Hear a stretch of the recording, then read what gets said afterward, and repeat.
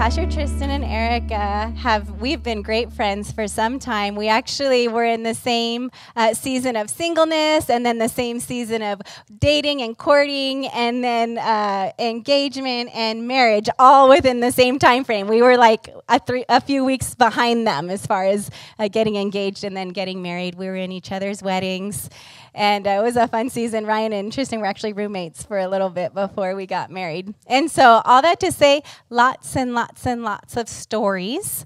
I won't share them all with you. And I will preface it by saying I had just come out of the military and out of the world when I first started interning at The Rock. And so my filter wasn't quite fully where it should have been yet. So lots of funny stories that I could share, but I'll spare you. But I will say that Pastor Tristan is quite the jokester, and we worked in the office together, and he would always like scare people and play pranks on them, and often. And so Pastor Tammy and I one time thought, we're going to get him. We just had it. And so we went in his office, and we hid in his office, and I hid under his desk, and Tammy hid in his kind of like bookshelf, next to his bookshelf, on the side of his bookshelf. Well, Pastor Tristan also likes to talk. And so he was out there in the common area by the copy machine talking to people. And so I'm like crouched under his desk waiting for him to come in so I can just kind of like, and then Tammy get him on the other side. Well, we're there, and I'm starting to get uncomfortable. And I hear it. He's talking, and we're like, okay, like, be quiet and go to work, right? So like 20 minutes pass, and so finally we're like, just forget it. And we just walk out of his office. I don't even know if you ever knew that we did that. So we were trying so hard to get him, but it failed. But I will say he's gotten us many times, and I have actually gotten you a few times. So do you have anything you wanted to share about them? Yeah, I could just share one. You know, his jokes and his practical jokes are legendary in the office at The Rock. I won't share any of those. But one funny thing, my history with Tristan is we used to look more alike, I think, back in the day maybe. And we kind of look alike now. But if you've ever been to The Rock in Anaheim, it's a massive campus. If you're sitting in the sanctuary, if you're in the back, it's like, get binoculars, right? But so I remember when I was interning there and when I was on staff there, just walking around the campus, and, occasionally people would come up to me and they would say, Pastor Tristan. And at first I would just correct them. It's like, oh, no, I'm actually Ryan. I'm not Pastor Tristan, and be gracious about it. What happened often enough where I just stopped saying anything. I had to always be on my game because people thought I was Pastor Tristan, so it was kind of like training, I would say. And so with that, Pastor Tristan, we can invite you up. 1 second. I just wanted to say on a spiritual note, they are amazing, anointed, godly couple. I want to be like Erica when I grow up. She is just such a gracious woman. And Pastor Tristan, you are one of the best teachers of the word that I know. And I remember back in the day when we would get together and all do our devotions together when we were single. Like, we'd go to the coffee shop, a handful of us, and he'd share stuff from his journal, and I'm like, I want to get that. Like, how did you get that? Where did that come from? And so, but just over the years, seeing that anointing and that grace on him to teach the word. He's often one of the speakers at Rock Conference, and his message is one of the ones that usually cuts me really good in a good way to the heart, and the Lord uses to mold me and shape me and make me more like him. So thank you for your guys' ministry, and we're so excited to have you with us this morning for the very first time. Pastor Tristan, would you come up and bring the word? Would you give him a big rock welcome? We love you. Thank you. I think we looked a lot more alike, Ryan, but I got fatter. After marriage, I gained 40 pounds. So if you can imagine where I'm at today, I was 40 pounds lighter, and so marriage has been good. You know what's funny is now that I know that people would mistake you for me, if anybody has any bad stories, I'll say, oh, it was Ryan. That must have been Ryan, not me. By the way, you know what's funny is someone was talking to Erica. Was that at Rock Conference last year, or was talking to Erica, my wife, and a congregation member from the Rock was talking to her and spent, a good 20 minutes, and was like, so how are you doing? How are things going? So they were talking. Eric was getting real personal. So they're asking questions like, so how's marriage going? Oh, it's going really good, this and that and the other. And they were going on like for 20 minutes. And then the lady goes, well, it's nice seeing you, Francesca. See you later. And so I was like, this person thought they were talking to Francesca the whole time. So I guess it goes around. Also, I have known Francesca for, I think, 17 years. It's been a long time I've known Francesca. And I remember one particular time when we were doing some work days, she was on a boom lift. I don't know if you know what a boom lift is. Like what they use to work on telephone poles at the top. And so she's up doing something on a palm tree. I think we were putting Christmas lights or something on this really tall palm tree. So she's way up there. Somebody is in the boom lift with you. I'm not sure who was in there with you, but I'm down on the bottom, and I look up and I said, hey, that looks a little high and dangerous for a girl. And she said, well, it's a good thing you're not up here. And I thought, all right. So that was the beginning of sarcasm and everything there. So anyway, we have a good time. And then, of course, Ryan and I were roommates, and that was before we got married. Not we got married, before we married our wives. Just to be clear, you got to clarify that. But anyway, it is good to be here with you guys for the first time. And my wife and I actually started the Seal Beach campus of the Rock back in 2011, which was the second of the satellite campuses, second to Kalamazoo, and then we started Seal Beach. So my wife and I launched that congregation. We were there for 5.5 years before coming back to the Anaheim campus, where now I'm serving there as one of the pastors. And so I know what it's like to not only be a lead pastor, but also to be a part of a congregation of the Rock. And it really is a very amazing ministry, and it really is an amazing opportunity that we had to go out there and get to know a community. And so it's always good to be on the satellite campuses. I like being on the satellite campuses of the Rock. So I don't know if you brought your Bible with you today, but we're going to get into God's Word. Now, do you guys lift up your Bibles and say this? This is a tradition we have here at the Rock. And so if you didn't bring your Bible, that's all right. Bring it next week, even though I won't be here, but bring it next week. And let's say this out loud together. Ready? Go. This is my Bible. It is God speaking to me. I am who it says I am. I can do what it says I can do. I can have what it says I can have. So I open my heart today to hear God speak a word that will change my life forever. All right, I'd like you to turn in your Bibles, if you would, to Matthew chapter number 7. Matthew chapter number 7, and we're going to turn to another scripture also in Matthew, so I'm not going to have you turn to both right now because they're really next door to each other. But in Matthew chapter number 7 is where I'd like you to turn.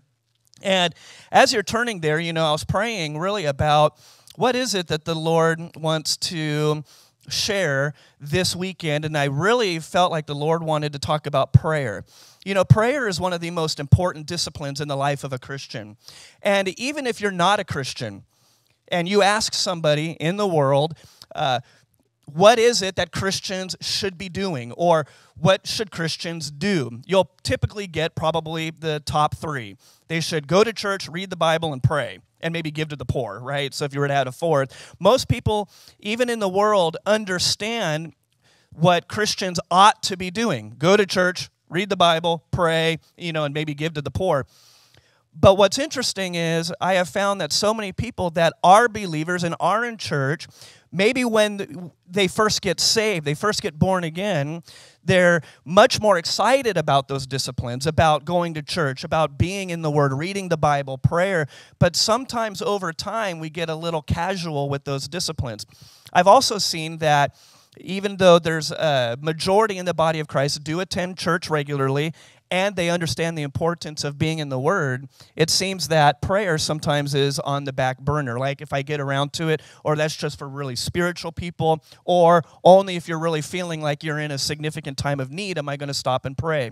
But I want to show you today from God's Word that prayer is so much more powerful than what I believe so many of us have relegated it to. It is very powerful, and we're going to see some of that today with our time.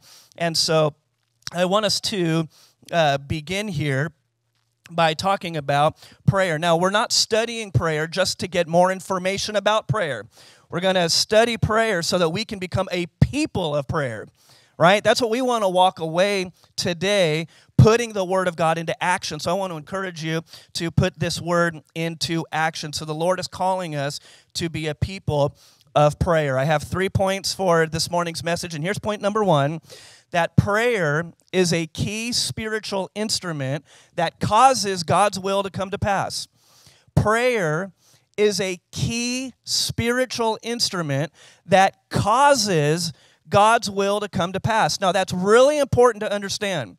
That's important to understand because there's a lot of people who mistakenly believe that if it is God's will, then it will automatically come to pass. If God wants me to have this, then I'll have it. If God doesn't want me to have this, then I won't have it. It's God's will, and God's will automatically come to pass. And let me tell you, that is not true. You might not have ever heard that before. That might be somewhat news to you because so many people just think, well, if it's God's will, it'll just happen. But you will not find that language anywhere in the Bible. In fact, you're going to find quite the opposite. God's will is not automatic. God's will is something that we need to embrace, we need to believe, and we need to proactively go after the will of God in our lives. It doesn't just happen because it's God's will, and it doesn't just happen because it's our will. It happens when we engage with God's plan and engage with His will, and prayer is a key spiritual instrument that causes God's will to come to pass. So you will find that people of prayer tend to see more of God's promises and more of God's will coming to pass in their life because prayer is one of those instruments that brings God's will into the natural. And so I want to talk to you a little bit about that. But this is in the Bible, of course, and you see examples of it as well. For example, the children of Israel. It was God's will for the first generation of the children of Israel to get into the promised land. Isn't that right? But they didn't get in. Even though it was God's will, He spoke to them and said, I've given it to you. And He did, but they didn't receive it.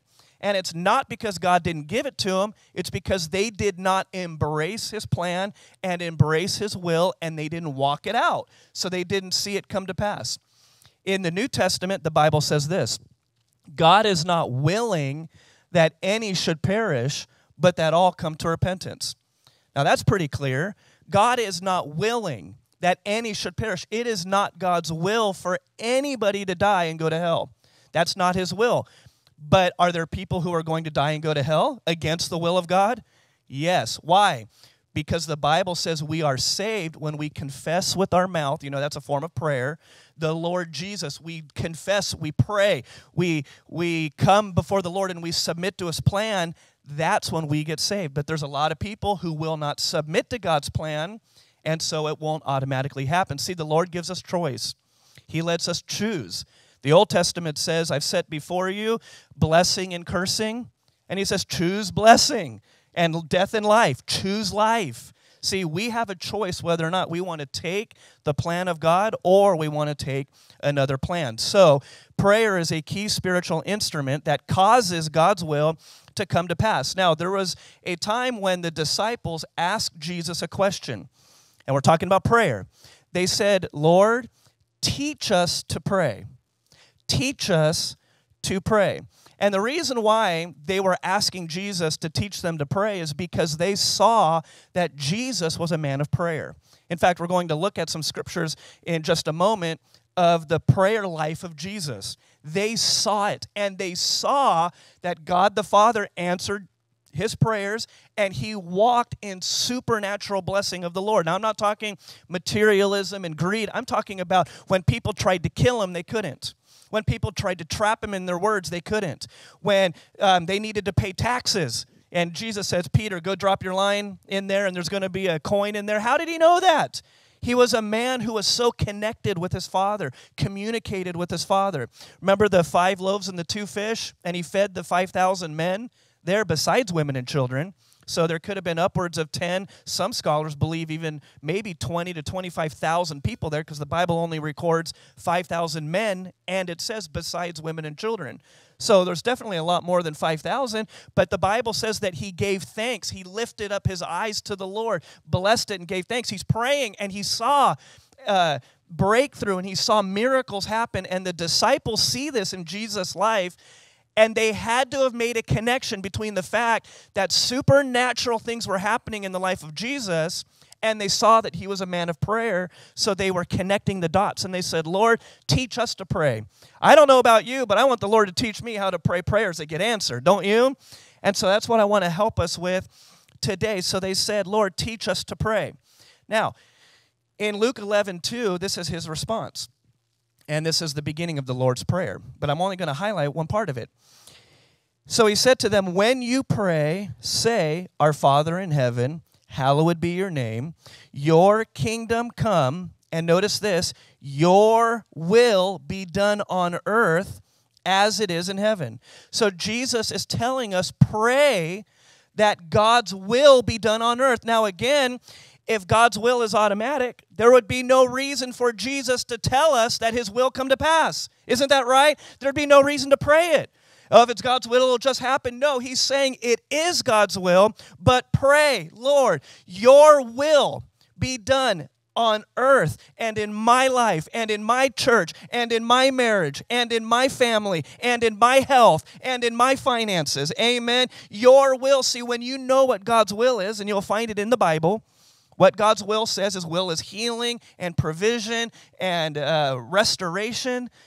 You know what I'm saying? There's promises all over this book, and when you see a promise in the Bible, it won't just happen automatically. You got to engage with it and say, Lord, I, through prayer, engage with that promise and pray and declare that's going to come to pass in my life. I call and claim that promise into my family. Amen? So Jesus is telling us we need to pray that his will be done. So prayer is a key spiritual instrument. It's not the only one, but it's a key spiritual instrument that causes God's will to come to pass. So let's be a people of prayer. Amen. And listen, when you become a person of prayer, this is powerful. You become an instrument that causes God's will to come to pass. Because now you are engaging with something that causes God's will to come to pass. And you become an instrument. So when people come to you and say, can you pray for my marriage? Can you pray for me? You as a person of prayer can be used as an instrument to cause God's will to come to pass even in other people's life. That's called intercession. That's a prayer of intercession. It's powerful. You can be an instrument used by God to cause his will to come to pass. Here's point number 2. God answers prayer. God answers prayer. 1 John 5:14 says, now this is the confidence that we have in him, that if we ask anything according to his will, so we need to pray God's will, he hears us. And if we know that he hears us, whatever we ask, we know we have the petitions. That word petitions means prayer requests, whatever our requests are to God. We have the petitions that we have asked of him. So what this verse is telling us is when we pray according to God's will, we know that he hears us, and if we know that he hears us, whatever we ask, we know we have the prayer requests, the answers, in other words, to those things that we have asked of him. Now, one thing that I want to point out is that this verse also addresses the issue of God's will not being automatic. Because this verse tells us that it already is God's will. It says, but if we pray according to his will, we will have the petitions that we have asked of him.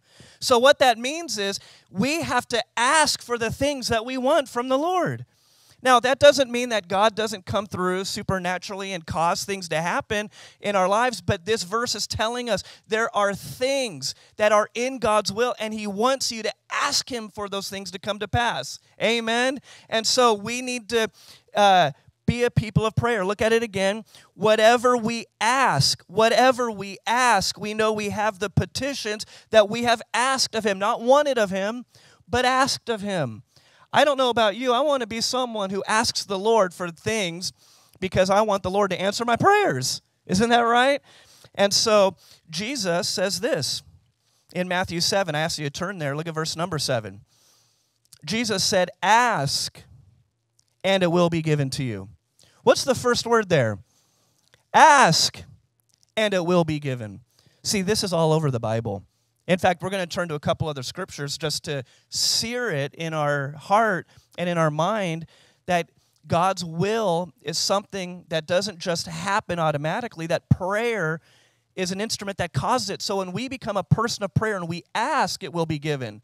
Notice Jesus is telling us, ask, and it will be given to you. Seek, and you will find. Knock, and it will be opened to you. For everyone who asks receives. I like that phrase, don't you? Everyone who asks receives. And he who seeks finds, and to him who knocks it will be opened.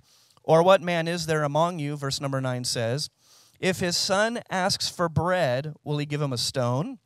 Or if he asks for a fish, will he give him a serpent? If you then, being evil, know how to give good gifts to your children, how much more will your Father who is in heaven, notice this phrase, give good things to those who ask him? Notice again, the Lord will give good things, not to those who need them, not to those who want them. Jesus is saying God gives good things to those who what? Ask him. Jesus is telling us, if you want to receive things from the Lord, don't just put it all up on God. Open your mouth and tell the Lord what you want. He's a good God. I don't know what you want in life, what you're looking for. Ask God for it. If you're still single and you're praying for a spouse or you're believing for a spouse, pray and ask God for a spouse. Don't just try to seek without asking God. Amen. If you want breakthrough with your work or with your job or with promotion, ask God for it. He wants to know, what is it that you'd like?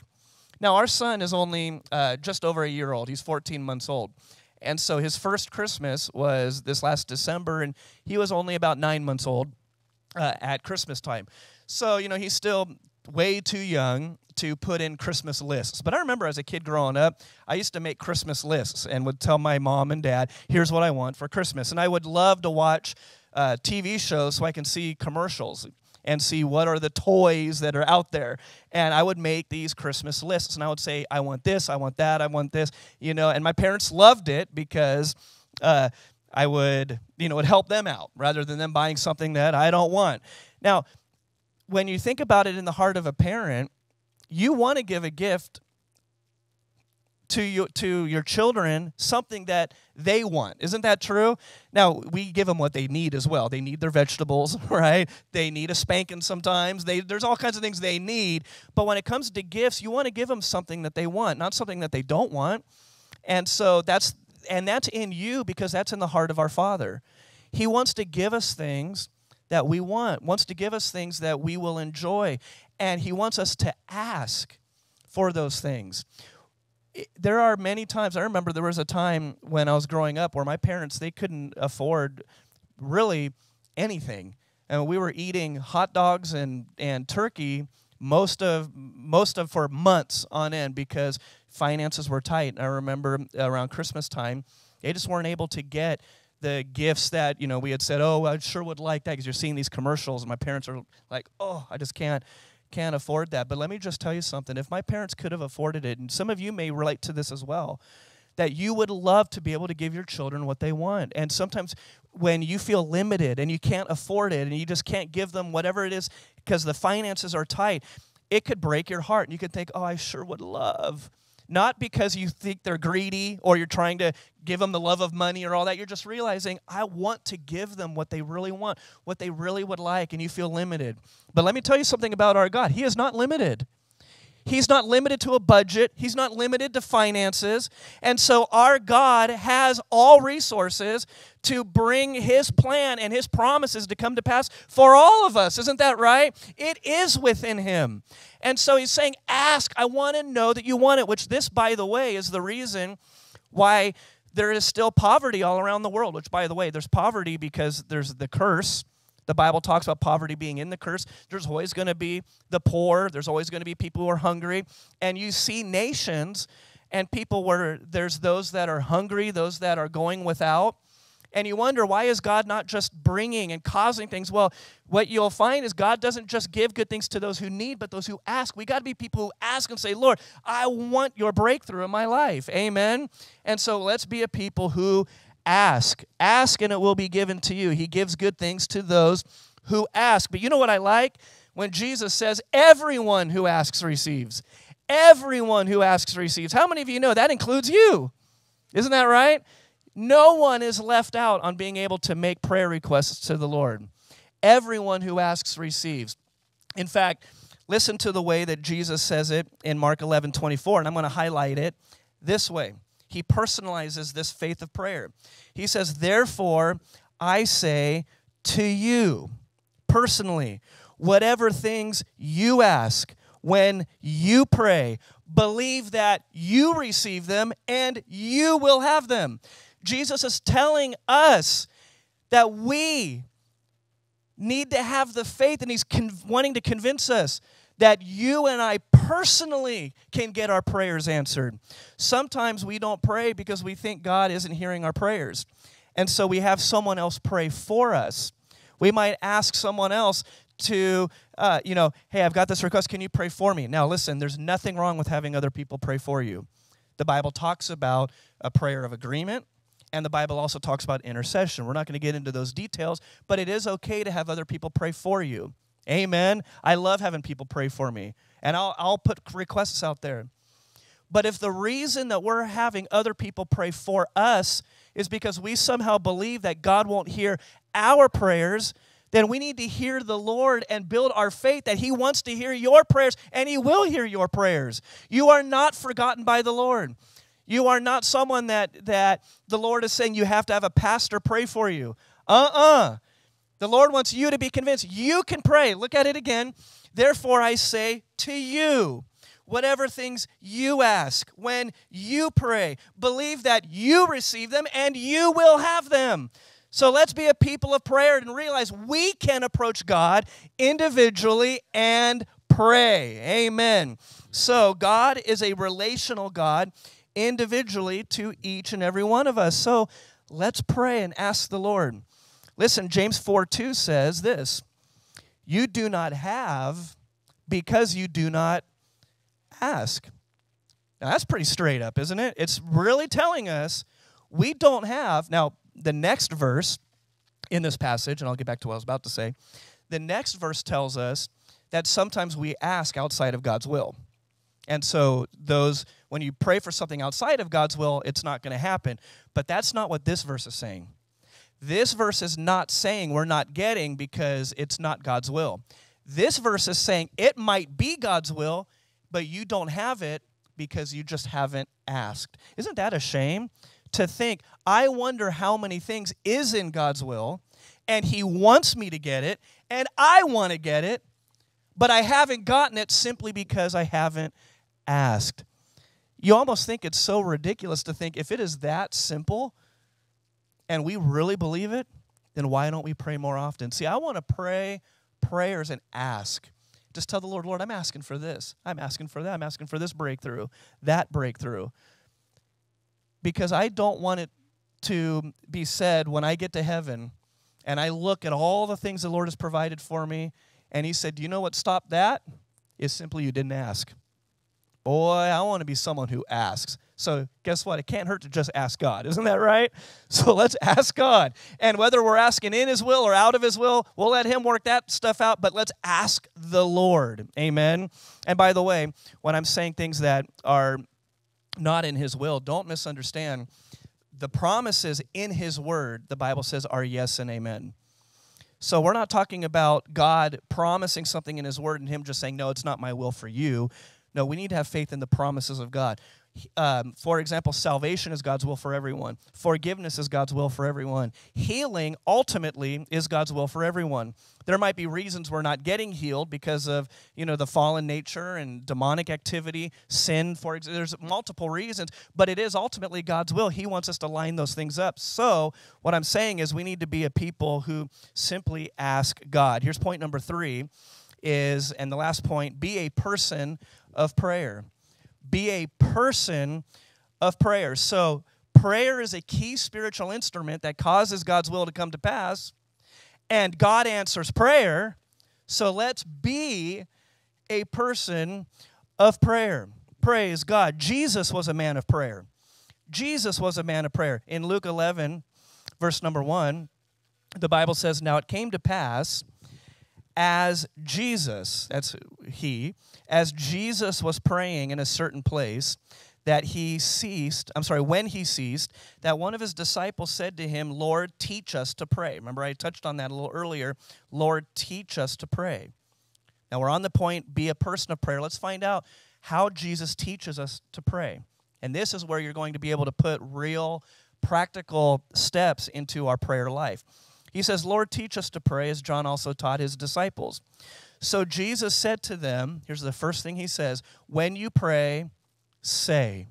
When you pray, say. Can you say that out loud with me? When you pray, say. Say that again. When you pray, say. Notice he says, when you pray, say. Listen, the first thing we need to understand is prayer is verbal.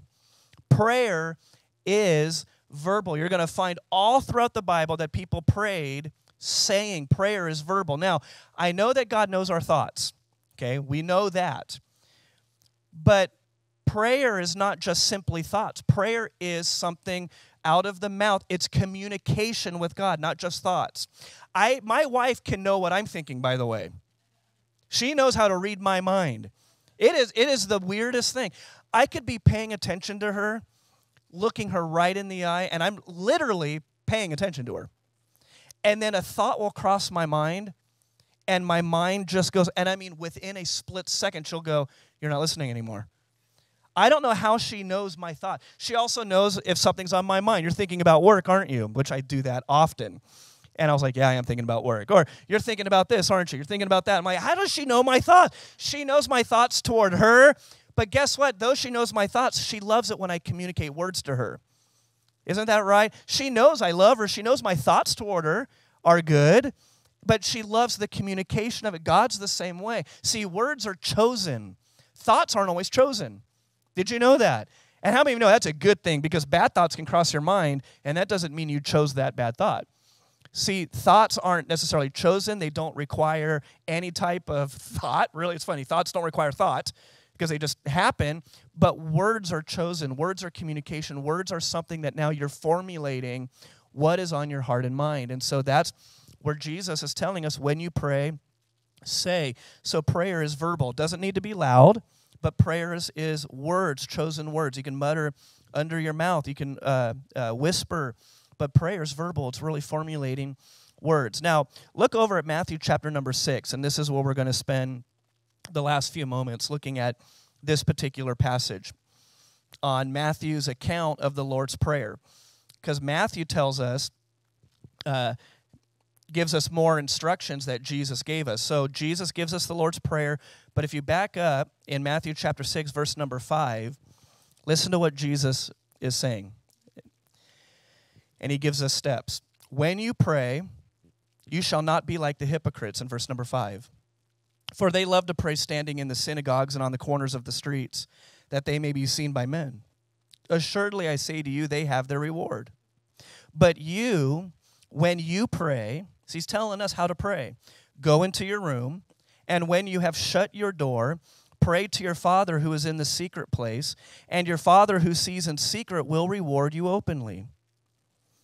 And when you pray, do not use vain repetitions as the heathens do, for they think they will be heard for their many words. Therefore, do not be like them, for your Father knows the things you have need of before you ask him. Notice, before you ask him. He knows what you're thinking.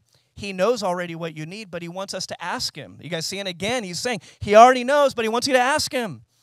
And he says, your Father already knows the things you have need of before you ask him. In this manner, therefore, pray, our Father in heaven. So there's the Lord's Prayer. But in verse number 6, it's packed with incredible truths about prayer. This whole passage is so powerful. Jesus is telling us right here how to have the kind of prayer that gets results. How many of you want the kind of prayer that gets results? I do too. He's telling them that here. The kind of prayer that cultivates a very real and personal relationship with the Lord. And it's the kind of prayer Jesus himself talks about. But here's what he gives us in verse number 6. He gives us 5 steps to cultivate a lifestyle of prayer. In fact, that's the title of the message, Cultivating a Lifestyle of Prayer. And in this passage, he gives us 5 steps. They're so practical. And I want to show you these 5 steps quickly as we wrap these things up. But we need to see this passage. Here is step number 1. If you're taking notes, write this down. Make time to pray. Make time to pray. Notice in verse number 6, it says, but you, when you pray.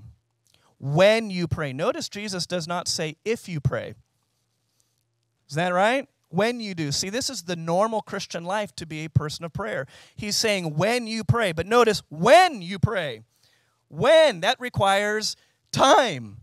When you do it. So make time to pray. Be intentional with your time. Find the time. Schedule it in. See, this kind of prayer that Jesus is talking about here is very intentional prayer. He's not telling us just to pray flippantly and casually and pray on the go. He's telling us be very intentional with times of prayer. Now, there's a distinction. Let me say it this way. There's a distinction between praying on the go and going to pray. Pray on the go or go to pray. Let me tell you what I mean by the difference. The Bible does say we should pray always. Isn't that right? Pray always. Pray without ceasing. We should be people who pray when we're in our car, when we're going somewhere. It's always appropriate to pray. It's always appropriate to praise and worship the Lord too. And so even when you wake up in the morning, if you're rushed, and you're jumping in the shower, you can pray while you're in the shower. You can pray while you're in the bathroom, for that matter. You can pray wherever you're at, when you're at work, when you're on your break. Yes, pray on the go. Wherever you are, pray. Communicate with God. Keep the channels open between you and Him. Yes, it's absolutely appropriate, and the Bible talks about doing that. We should do that. But Jesus is telling us something deeper than just praying on the go. He's saying, go and pray. That means you're spending time specifically to pray. You're not praying on the way somewhere else. You're saying, no, I'm going to pray. How many of you know there's a difference there? You can pray in the car going somewhere, and you should. But Jesus is telling us there are those times where you need to go and pray. And to do that, we need to make time for that kind of prayer. Because if we don't make intentional time for that kind of personal, devoted, intimate prayer between just us and the Lord, then we'll fill our time with all the other busy things of life. See, we've got to squeeze in, make time to pray. When you pray, find the time to pray. And let me say it this way, find the right time. Find the time where you can have quality time, not rush time. Put it on your calendar if you need to. Just tell the Lord, Lord, I'm scheduling an appointment with you this day.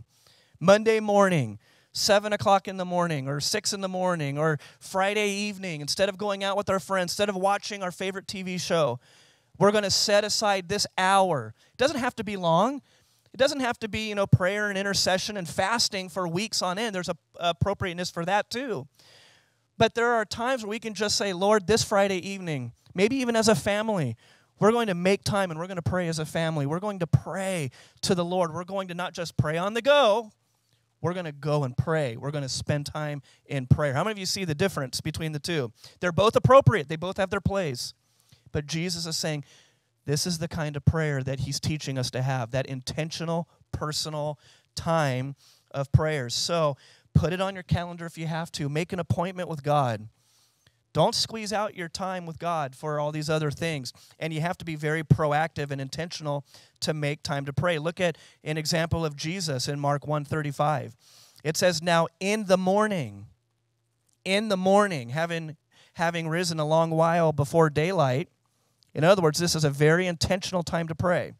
Before the rest of the world wakes up, before all the distractions show up and life moves on, he went out and departed to a solitary place, and there he prayed. So notice he was intentional with his time. In the morning.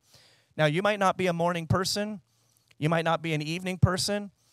But let's not make excuses like, I'm just not a morning person, and so I just don't have. Well, let's find the time. Does that make sense? It doesn't have to be in the morning. It could be in the evening. It could be in the afternoon. But find the time and let it be the intentional time of prayer with the Lord. By the way, this wasn't just a one-time event for Jesus. He had a lifestyle where he took time to pray regularly. The Bible says in Luke 5:16 that Jesus himself often withdrew into the wilderness and prayed. He often, everybody say often.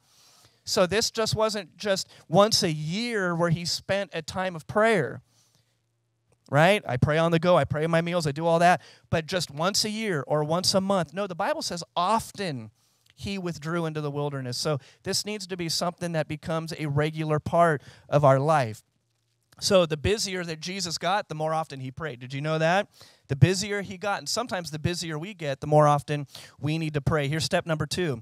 Find the right place to pray. Find the right place to pray. So finding the right place is just as important as finding the right time. Look at verse number 6. But you, when you pray, go into your room. That's the next part of that verse. So when you pray, there's the time. Go into your room, that's the place. So finding the right location is just as important as finding the right time. And we must be just as intentional to find it. Listen, and you don't have to go to a church. You don't have to go to a confessional or a chapel. Amen. Jesus said you can go into your own room. This location of prayer is so close to us. It could be your own bedroom. It could be a park. It could be the beach, praise God. That's where I like to go. It could be somewhere. But we need to find the right location. But when you're looking for the right location, find a location that is conducive to times of prayer as well. Isn't that right? You might not want to pick the movie theater while you're watching a movie, right? You know, because there's other things there. But you want to find the right time, and you want to find the right place. Listen, the Bible does say we ought to pray always, and I've already covered that. Men ought to pray everywhere, lifting up holy hands. Pray without ceasing. You know, the Bible talks about this all over the place. Take up the whole armor of God, praying always with all prayer and supplication. Jesus said, watch therefore and pray always. So if we should be people who pray always, don't you think that our homes should probably be the place where we more frequently pray? Because we're home often. We're home every day, hopefully, you know, unless you're traveling and you have a busy work schedule. But when we're home, our homes ought to be places where we can spend time in prayer. I want to encourage you, turn your home into a place of prayer. Jesus said when he went into the temple, I quoted an Old Testament scripture, but he's applying it in his day with the temple, and he says, my house shall be called a house of prayer. Isn't that right? Well, if Jesus' house should be called a house of prayer, and if we're Christ-like and we're in him, shouldn't our homes be called a house of prayer? So we can have our homes. You don't just have to think, well, let's go to church and pray. Go to church and pray. Every time church opens up for a time of prayer, be there. Pray, absolutely. But your home can be a place of prayer, and it ought to be a place of prayer. Here's an example of Jesus finding the right place to pray in Luke 6:12. It says, now it came to pass in those days that he went out to the mountain to pray. He went to the mountain to pray. Notice he didn't go to the mountain to camp, and he prayed while camping. I love camping. My wife and I, we go to Sequoia, we go to Zion, we've gone to Mammoth, we go to trips. We love camping. But typically we're going there to camp, but when we camp, we pray. How many of you know that's true? We will do that. We will go camping and pray. But this is Jesus, again, not praying on the go. He's finding a time and a place to pray. That's the reason he's going. He's not going for another reason and throwing prayer on top, though it's good. He's going somewhere to pray. About 2 months ago, I wanted to spend a day with the Lord, and I took time out of my schedule and took a day off of work and spent time in prayer. And I went somewhere specific to pray in Laguna Beach, praise God. But I went down to a specific place to pray. That's why I went. Now, when I was there, I got hungry, and so I was eating something and you know, had a little, you know, tea that had blackberries and all kinds of stuff in it. You know, it's kind of a interesting drink, but it was good. But I was there, you know, taking care of things as I need to, but I wasn't there to eat. I wasn't there for the beach. I wasn't there to get a tan. I did when I was praying, but that wasn't why I went. How many of you know what I'm saying? I didn't just throw prayer on top of something that I was really after. No, I was really after prayer. I went for prayer. And you know, when you know that you're going there, that time, that place for prayer, you can help eliminate the distractions. Oh, that water looks really good. Let me just jump in. Then you're out there for 4 hours in the water because you brought your surfboard and your Bible, right? Get what I'm saying? You got to go somewhere to pray. Jesus went to the mountain to pray. And I'm sure he enjoyed the sights and he enjoyed nature as well, but that wasn't why he went. He went to pray, which brings me to step number 3, which is eliminate distractions. Eliminate distractions. Verse number 6, continuing this passage that Jesus brings up, he says, but you, when you pray, go into your room, and when you have shut your door, notice the phrase, shut your door. He's telling us, eliminate the distractions. You know, it's amazing how many distractions we have in our day and age. Isn't that true? It's crazy. We have entertainment, we've got music, we've got the internet, we've got Facebook, Snapchat, Instagram. We've got emails, phone calls, text messages, you know, calendar alerts, task lists, not to mention everything else that just crosses your mind. We have so many distractions. And what's worse about all the distractions is we are surrounded by devices that deliver the distractions. This thing right here, this iPhone, it has all those things that I just mentioned. It's got a camera, it's got a video, it's got internet, it's got email, it's got text messages, it's got phone calls, it's got Facebook, it's got Instagram. I don't have Snapchat. It has Twitter. It's got news apps on here. Man, it's got all kinds of stuff on this device. My mobile banking, alerts if a bill is due. These devices distract us, and sometimes we can go and have the right time, find the right place, but then we allow everything else to still distract us. Jesus says, shut your door. You know, there are times where Jesus is telling us, those times of prayer, do your best to eliminate as many distractions as possible. Turn your phone off if you need to. The world will move on if you spend an hour or two in prayer. You know, and I know that there might be some reasons you cannot. You know, you have a child that needs to reach you. Okay, I understand that, but the point is eliminate as much distractions as possible. Don't let yourself be distracted. Because you can be trying to spend time in prayer, and then you think, oh, let me check and see how many likes I got on Instagram, and you'll just check Instagram to find out real quick while I'm pausing in my time of prayer. But those things can distract us. Isn't that right? Or am I the only one that gets distracted by those things? That's why sometimes you might not want to just pray in your bedroom, you know, because maybe you've got 6 kids, and they'll all bang on your door. But maybe when your kids are asleep, for example. You know, and remember Jesus, he went early in the morning before the world woke up. Sometimes you need to spend that time, maybe when your kids are down, when there's going to be limited distractions. And so eliminate the distractions. Close the door. Shut off your cell phone.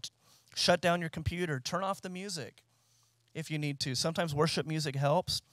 But sometimes even that could be distracting. I mean, we need to just be whatever we need to do to be a people of prayer where we're praying with the Lord. By the way, I love listening to worship music when I pray. And then there's times where, boy, I want to turn that off because I don't want to just pray and worship those, but I want to communicate with the Lord my own words. And he loves that too. He loves that too. Have you ever noticed when you give a card to someone you love, could be your mom, your dad, your kids, a spouse, even a friend. You know, you're giving a card to someone that means a lot to you. And you'll go to the grocery store or CVS or Hallmark or wherever you're buying your cards, and you want to find a card that has the right words, you know, and has the right cover. You know, my mom loves really feminine flower cards with fonts that curl 16,000 times. My mom loves that. Okay, it's almost like, you know, well, let me just stop. Okay, but my mom loves, so I look for those kind of cards because I know it means a lot to her, and I try to find cards that say just the right thing. But I don't just hand my mom that card and say, from Tristan. How many of you do the same thing? You'll write your own words in there. And you know what means the most to people is when they read the words that were written by the one who gave it. Yes, the words on the card mean a lot because you pick that card saying this card also communicates what I mean, but it's these words. And that's how it is with prayer. That's how it is with worship. Yes, the Lord loves when we worship him with songs and lyrics that have been written, but he loves it when aside from that, we just tell him what's really on our heart and mind. We need to do the same thing with prayer. Eliminate the distractions. turn off all the noise, and spend some time in prayer. This is why finding the right location is also really important. Here are some examples of Jesus eliminating distractions. In Mark 1:35, the Bible says, "Now in the morning, having risen a long while before daylight," so again, before all the distractions are there. Like I find in my life, once 9:30, it's about 9:30 where it just seems like the text messages, work emails, phone calls, that just seems to be the time where, okay, ready or not, the world is waiting for me. That's how it seems. So I know if I really want to try to eliminate distractions, I need to do that. Jesus is being very intentional. But notice, it says, he went out and departed to a solitary place. What's that mean? Just me and God. Solitary, no distractions. And there he prayed. And there he prayed. Matthew 14:23, here's another example. "And when Jesus had sent the multitudes away, he went up on the mountain by himself to pray." Notice the words by himself. Corporate prayer is important. Prayer of agreement is important. But Jesus is teaching us, go into your room, close the door, have that one-on-one personal time with the Lord. Luke 9:18 says this. This is a funny example. He says, "And it happened as Jesus was alone praying." So is Jesus alone praying? Yes. But notice what it says. We have it up there, alone praying, that his disciples joined him. And guess what happened? Jesus started a conversation with his disciples. Have you ever felt like you're alone praying and then something does just kind of come and interrupt? But this is exactly a good example. Jesus was somewhere intentionally trying to avoid distractions, but got distracted, and then the time of prayer was over. So we know that people and distractions happen, but we need to do our part to eliminate distractions. Here's step number 4. And this may seem obvious, but it requires intentionality. Pray. Pray. So the reason why I'm saying that is because you could find the right time, you can find the right place, you can eliminate distractions, and fall asleep. You know what I find? When I finally are in an atmosphere where I've got the time, I've got the place, and nobody's bothering me right now. Oh, it's the most relaxing environment. You know what I'm talking about? And you could fall asleep, right? So it seems obvious, but when you're in those times, pray. Be intentional. That's why you're there. He went to the mountain to pray. You're doing this to pray. To pray. Also, even if you don't fall asleep, you can let your mind wander. You can be there, and now you're thinking all these other things. You're thinking about work. You're thinking about what to do tomorrow. You're thinking, and so you have the right time, the right place, no distractions. But again, your mind's wandering. You're not there to pray, or you're still getting yourself distracted. So it's time to pray. Verse 6, and continuing this lesson, he says, "But you, when you pray," that's make time to pray, "go into your room," that's find a location to pray, a place to pray, "and when you have shut your door," that's eliminate distractions. Here's number 4, pray to your Father. So pray to your Father. What is prayer? Well, what is prayer? Prayer is simply communicating with God. Did you know that? That's as simple as prayer is. You don't need a theological degree. You don't need to speak in King James English. You don't need to quote scripture and verse. You don't need to sound like a preacher. You don't need to sound like someone who's got a degree in theology. How many of you know prayer, and God is so relational and personal, he just wants you to communicate to him. That's as simple as prayer is. You don't need to sound religious. He just wants you to be real and natural and relational with him. So you might not even know what the Bible says about certain things, but you do know what's on your heart. Simply share with God the things that are on your heart. And you know, you can talk to God just as simply as you talk to your best friend or your spouse. Just talk to God that real. You know, I like to talk to God very real like that. Not, you know, and there's the time where there's the declarations, especially in a corporate setting of worship and prayer, where there's declaration and there's a leading out in prayer, and that has its place. But sometimes we can think that personally we just have to approach God always with just this thunderous declaration. And though you can, sometimes we just need to approach God and say, "Lord, you know, I kind of had a rough day today. And I don't know why this is going on, but can I just talk to you about it? And Lord, there are some things that are concerning me. I'm concerned about this. I'm concerned about that. I don't have all the answers. But Lord, I'm coming to you for wisdom. I'm coming to you for guidance. I'm coming to you just to let you know I need you. How many of you know, just talk to him so real. He is real. He's not just this cosmic being. He is real. He's personal. He loves you. And he wants you just to simply talk to him. Jesus spent time talking to the Father. And yes, he knows your thoughts, but he loves communication. Speak to him. Talk to him. He's so real. And here's step number 5. Receive from God. Receive from God. It almost seems like, is that really a step for us? And in some ways it is, because we need to receive from God. Verse 6, but you, when you pray, go into your room, and when you have shut your door, pray to your Father who's in the secret place, and your Father who sees in secret will reward you openly. In other words, your prayer is going to be answered. So receive from God. Listen to what Hebrews 11:6 says. It uses the same word, reward.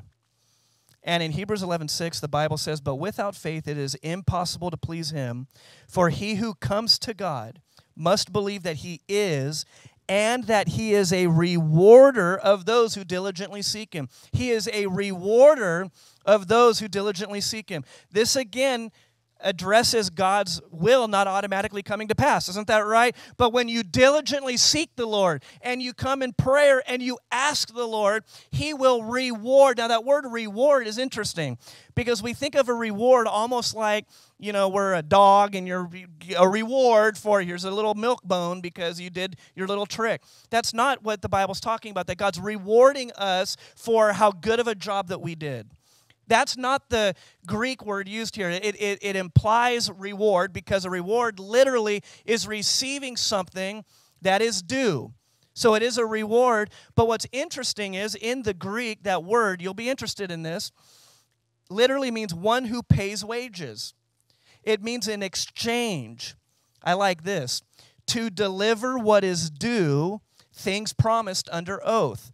To deliver what is due, things promised under oath. See, God's promises are exactly what they are. They're his promises. He swore in a covenant language and covenant that these are for you, but they're due.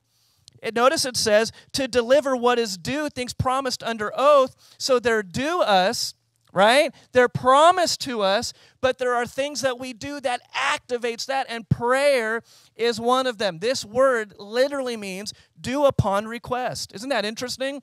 Due upon request. So what that means is the Lord's already promised it. He's already given it. But when you ask the Lord, it's like the Lord says, now you're making it due. Are you guys seeing what I'm saying? Because the Lord wants you to have a healthy marriage. And he'll do everything he can to give you a healthy marriage. And if your marriage is on the rocks or something's going on there. But it's God's will to reconcile. It's God's will to restore. It's God's will to bring it and strengthen it and bring it from glory to glory and faith to faith. But when you ask the Lord and say, Lord, I'm diligently seeking you, in exchange happens. You ask the Lord, and now he's exchanging your request with the promise that's now due upon request. See, this is why prayer is so powerful. Isn't that right? And so we need to become a people of prayer. So here's what the Lord is saying to us today. Number 1, prayer is a key spiritual instrument that causes God's will to come to pass. Prayer does. Number 2, God answers prayer. And because of that, let's be a people of prayer. Amen. And here are the steps. And as we pray, and as we now go before the Lord, I want you to ask the Holy Spirit, really, what is the Lord saying to you in this message? And Jesus gave us 5 very practical steps. With your eyes closed and head bowed, I'm just going to walk through these 5 steps. I want you to ask the Lord, Lord, what do you want me to do regarding these 5 steps? The first thing the Lord is saying is make time to pray. Make time to pray. So ask the Lord right now, and even maybe make a commitment. Maybe even while you're sitting here right now, the Lord may give you exactly the time and say, I want you to pray tomorrow morning. I want you to wake up a little extra early. I want you to spend maybe this Friday, turn off your TV just for one night, for 1 hour. It doesn't need to be long. Maybe 1 hour even seems like too long. Start at 30 minutes. Start somewhere. Just make the time. Lord, I pray even right now that as we're wrapping this up and we're spending time with you, hearing what you have to say to us, that your word says, be doers of the word and not hearers only. We didn't just come here to hear a message about prayer, just to say amen and to build our faith. And while those things are all good, I pray, Lord, that each one of us in this room this morning will walk away from here wanting to be a doer of the word. Lord, I also know that it is important for all of us to pray on the go, to pray without ceasing, to be very natural and real with you throughout our day, throughout our evening, when we lie down, when we wake up, when we're with our family, when we're with our friends. Yes, we want to be a people who pray all the time. But Lord, you're calling us to be a people who go a little deeper in our time of prayer with you, where we will make time to pray. That's why we're setting aside this time. I pray, Lord, right now that each one of us will make this commitment. And if you have a journal or you have something to write down on, and if you're ready to even just make a commitment tonight or this morning and just say, Lord, I'm committing this Tuesday morning at this time or this Thursday. Maybe there's something that you already know. Don't let this moment pass you by. And if you can't commit to a time right now, I understand. I don't know what your calendar's like, but just don't forget to make time to pray. Lord, I pray that we'll not only find the right time, but the right place. And Lord, I pray that our homes will be a place where we spend this time of prayer with you as it allows. That doesn't mean we can't also find a place at the beach or in the mountains. But Lord, I do pray that we will also turn our homes into a place where we spend time in prayer with you. And Lord, if that place isn't conducive, because maybe we're roommates and we've got all kinds of, there's distractions all around us, that we'll find the right place. Maybe the Lord's dropping in your heart, here's a place that I want you to go. Maybe it's a park. Maybe it's just down the street from your house. Maybe it is in the church. It can be the church, of course. But what is that time? What is that place? And Lord, I pray that we'll eliminate distractions. I pray, Lord, that when we go for this time of prayer, that that's what it'll be for. It'll be to pray. I know that we have devices that alert us all the time and take our mind off of sometimes the things that are right in front of us. And we get distracted with social media and text messages. But I pray, Lord, that we will each be strengthened to do our part to eliminate as many distractions as possible. Of course, we can't eliminate all of them. Even Jesus got distracted when he went. The disciples came to him. We can't stop it all. But let's be very intentional to do the best we can. Maybe even right now the Lord's telling you these are distractions. Sometimes you might think, well, I want to go and pray with a friend, and that's good too. There's a place for that. But the Lord might say, but I want you just alone. Turn off the phone. Maybe that place that you're going to will distract you. So, Lord, I pray that we eliminate distractions. And let's commit to the Lord that we will actually pray. We won't just let our mind wander, but we'll actually pray. Lord, I thank you that we here at The Rock will be a people of prayer, because we know that you answer prayer, and through prayer, we can reel in the promises that you've given to us and that you want us to have. Ask, and it will be given. Everyone who asks receives. Your word says that many people do not have simply because they do not ask. Well, Lord, I pray that when we're in those times of prayer that we will ask, we will pray, we will communicate with you. We will pull down those things that you have prepared for us in heaven, and we'll pull them down into our lives, into our circumstances, into our families. I thank you, Lord, for it. And Lord, I pray that even when we do pray, that we'll receive from you, that we'll wait on you. You said in your word that people who make time to pray, find the right place to pray, eliminate distractions, and pray that those who pray in the secret place, that you will reward them openly. Some of these are prayers that nobody else on earth will ever know about. They're that personal. There are things that we're asking you for that are so deep, so personal, that only you know. But Lord, when the answer does come, everyone sees it. Everyone sees the breakthrough. Everyone sees the blessing. Everyone sees the power of our God. But not for our credit, not for our glory, which is why we do it in the secret place. But you want to reward openly those who have this kind of lifestyle of prayer. So I pray, Lord, that we will not just be a people who pray on the go, but we will go and pray in the secret place without distractions, talking to our God and listening to you speak to us, giving us direction, giving us steps, giving us guidance, and ultimately, Lord, giving us the answers that we are asking for. And I pray, Lord, that because we will be a people committed to this kind of deep, personal prayer, that everyone else around will see our prayers coming to pass because you reward us openly. Thank you, Lord. Thank you, Lord. I pray that the things that have held your people back will no longer hold us back, that we will receive everything that you have given to us in the mighty name of Jesus, we pray.